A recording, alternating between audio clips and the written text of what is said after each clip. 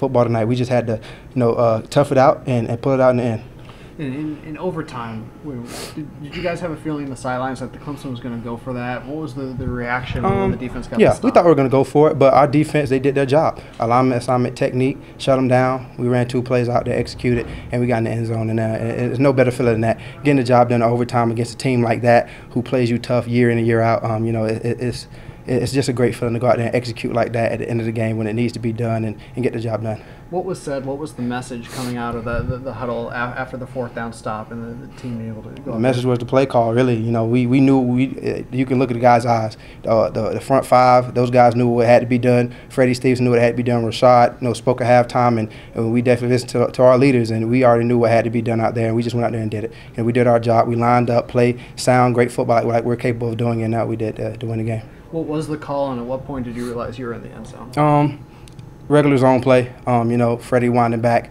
We ran it once, 27.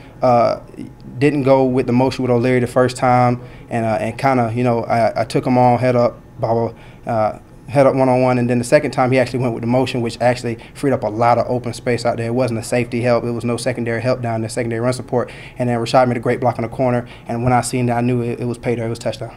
And after Sean's pick, and it looked like Clemson was driving down for a potential maybe game-winning field goal, the fumble and the fumble recovery, how much life did that give you? Oh, a lot of life, always. Turnovers, when you get those late in the football game, that gives you momentum. It always gives you that extra boost, that jump, that momentum that you need. And football's getting momentum. Whoever has momentum usually comes out on top of the football game. We kept that tonight. They missed a couple field goals, which kept us in the football game, which that benefited us in the long run, and we came out on top. So, momentum's a big part of the game of football, and I'm happy that it ended our way. What adjustments were made for the second half? It seemed like Sean looked more comfortable in the play calling.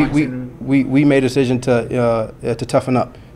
We can play great football. We're capable of playing good, sound football, and we didn't do that the first half. We didn't play like Florida State. We didn't know who we are, and we went out there the second half and proved that we are the Florida State that everybody expects us to be. We are the Florida State that we proved to be year in and year out. How did the team rally around Sean? Oh, great. We know Sean's a great football player. He's a guy in the locker room, funny, clown, hangs out with O'Leary, a lot of off the line himself, so he's very comfortable around those guys. He got a great week of practice. When you prepare well, you play well. Did a great job tonight. I'm very proud of him.